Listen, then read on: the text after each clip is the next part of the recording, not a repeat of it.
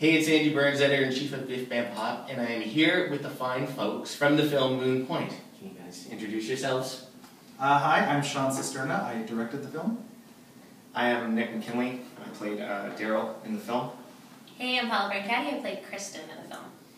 And I promised these guys that I was going to ask them some really hard-hitting, juicy questions. I know.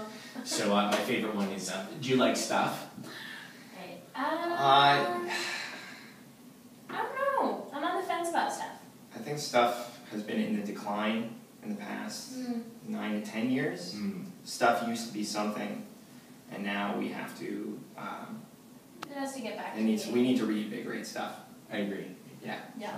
As quickly as possible. I'm playing a lot of hanging with friends now, so I can words over like 7 letters. Nice. So now that we got the hard stuff out of the way, yeah. So and hopefully we'll all be at ease for the next little while. Yeah. But so what I wanted to start off with, and I actually wanted to start off with you, Sean, is like, how did you come to the film? You directed the film. How did your involvement begin? I worked with a writer, Rob Lazar, and we developed this the script over a couple of years at least. And so when we started to actually raise funding for it, we were on a bit of a roll and got up to about $1 million worth of financing, and then the economy tanked and we were left with zero. So it was either a do or die situation. We wanted to move forward but didn't have any money, so this was essentially like a little credit card film that we gambled on, and let's see what the outcome is. Well, it turned out pretty well on the credit card. Absolutely. And what about you guys? Maybe you could talk about how you got involved. My involvement was the same as any involvement with feature films I've done, and it started with a disastrous audition, followed by being calmed down by the generous filmmakers and them giving me a chance to be in their movie. Anyway. What's a disastrous audition? You know what? I get nervous still. It still doesn't feel like a natural thing to me. Being in front of camera feels natural. But the audition process stresses me out, especially because I love the script so much, and I just wanted it so bad, or whatever, So yeah, I just kind of froze up a bit, dropped a couple lines in that audition. They calmed me down. Sean said, "Hey, tell me about the first person you were ever in love with," and I talked about a girl named Caitlin from grade 5 who stole my heart and took it to Red Deer, Alberta. Very similar to the film, except for the Red Deer part. There are some parallels. Yes. Yeah. What is this woman doing now? Yeah, I wanted you to say it.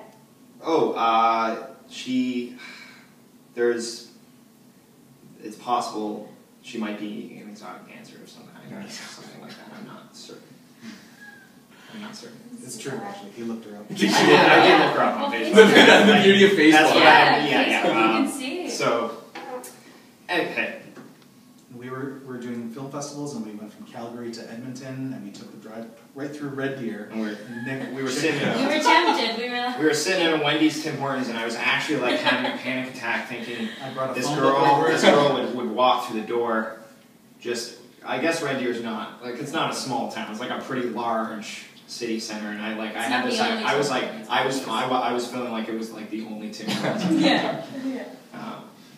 Paula? Yeah. My involvement in the film? Well, it was exciting for me because it's not often that you get offered a role in Canada, and I've been working since I was 9, so it was very exciting to be offered this part. And Sean and I had worked together when I was a kid on my first project called Ricky's Room.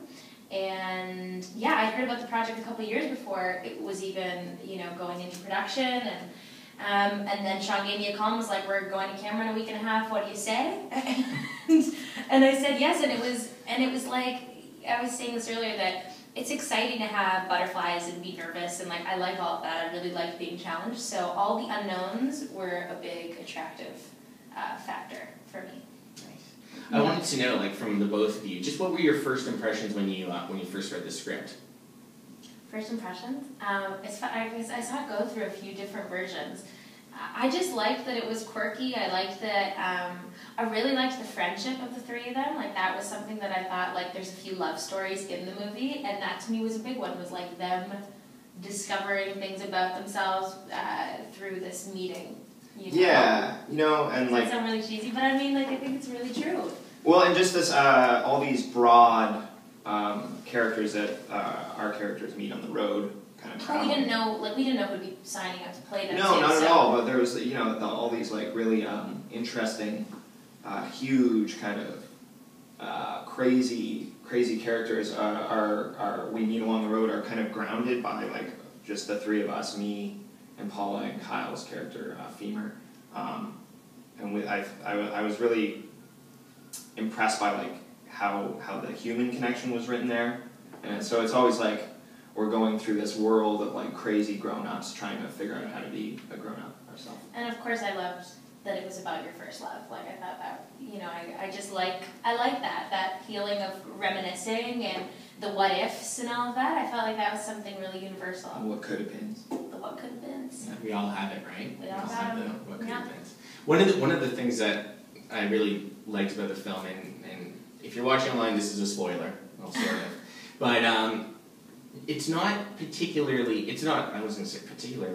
predictable. The people who you sort of think might wind up together don't wind up together, and the people that do wind up together, it's a surprise. And even like at the end, you know, you don't have the big romantic kiss that maybe you think is gonna come. And that was one of the things that I really dug about it, because it didn't follow something that you think would maybe be conventional. And is that something that you guys were like aware of as you were filming, that you're not following, even though it's a love story, it's not necessarily like this conventional expected love story?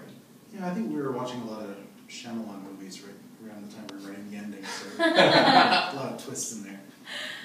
I mean, like, look, you know, I can't say that I didn't want a big romantic kiss between a certain couple, but that's because I like that kind of big moment. But truthfully, I like that it wasn't a traditional rom-com, Yeah. you know? It was really, it's different, it's unique, and the response that I seem to find, you know, is, in general, from people who watch it, is that they want to see it again, and that they have their favorite parts, but the more they see it, the more they grow to like different characters, and those are my favorite kinds of movies, too, the ones I can watch again and again and again.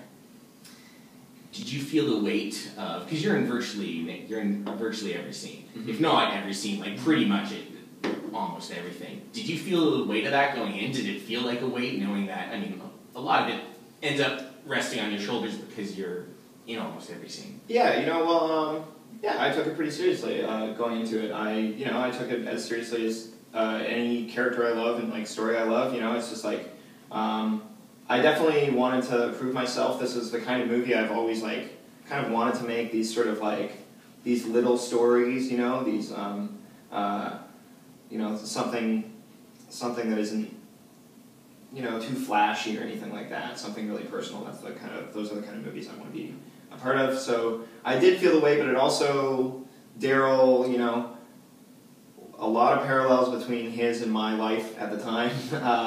And you know, I'm wearing my own clothes for most of the movie too. So that was kind of that was cozy. Yeah. How long was the shoot for, and where did you guys shoot? We shot for about 12 days. Yeah, it was really quick, and we filmed in York region, just north of Toronto, Aurelia, Oakville. We went on this little actual road trip, and you know, every day was a new location, which made it interesting for our actors, not seeing the filming locations beforehand. It was just, it was actually like emulating a road trip as much as possible. That was another thing that I dug about the film, the whole road trip idea, but also like I think I was tweeting with someone, but it wasn't you, it was whoever was running the movie Twitter, but I was saying, you know, someone asked me what was my favorite part, and one of the things that I really liked also about the film was the landscape, because it feels Canadian in the best way possible, but it also, you know, like when you're on that road trip, you feel as though you're traveling along with the characters, and so I'm kind of wondering how much was it in your head as you're directing that the landscape could become almost like a character in itself, that it's going to play a role in the film?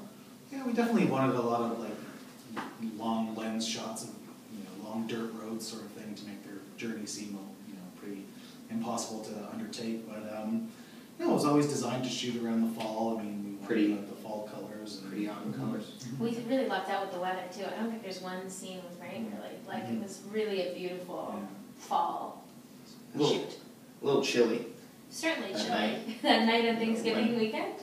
Yeah, and what else? There's a couple nights. A couple chilly nights where we were just, heating up in my car. in Paula's car there. We go. Yeah. Listen to I music, go. pump up tunes. Yeah. How much, before you guys started shooting, did you guys get a chance to bond at all before you went into the shoot? How well did you know each other, or was it all? We had that one drink in Liberty Village Where we all sat down and met a couple of days before starting. Mm-hmm. And that's, you know, really we were meeting each other on camera, like in these situations, in my car, like everything sort of just fell into place. And I think we went back to reshoot a scene that was like, or we missed a scene that was really early in the film, and the note we kept, and this was like, you know, after we shot for 2 weeks.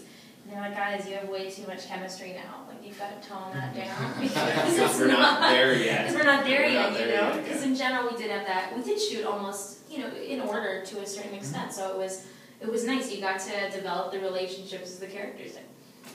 When you said previously, Sean, that it was 12 days. Does that, in some worlds, I would be like, wow, that's really short, that's really tight. Does that add to the experience? Are there pros to having to shoot for a fairly short amount of time?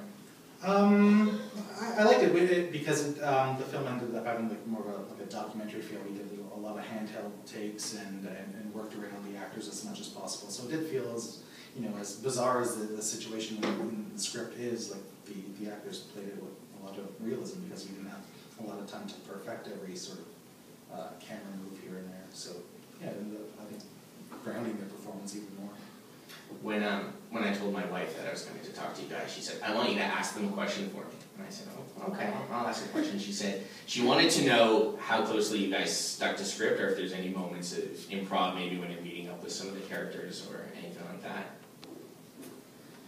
I think it was vastly different. I mean, Paula is pretty much the one who stuck to her script the most. Mostly. I look back and I wish I would have veered off a bit more, only because I wasn't used to that. Like, it's a freedom that I didn't understand coming from series TV. Like, sure. You pretty much can't add a lot.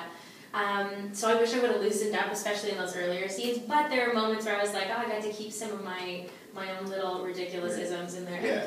My A little bit. my little things, but Yeah, I'm bad for that sometimes. I like improvising, and I feel a lot more comfortable when there is that room to improv. And thankfully, Sean's just really collaborative and wants to hear lines. There were a couple times where I felt like you're like, okay, but Nick, let's get to the actual line now. Nick did such a good job of like staying, because there was such good material in the script. So you would stay on script, and then you would just add, right? Like, I think that's the best improv too, where you get options. Yes. Just about when you're ready to yell cut, Nick will have Yeah, line to it's end a the button, scene. right? Yeah. It was playful. Yeah. Well, thanks a lot, guys, for talking to us. That's Thank awesome. you. It is a pleasure.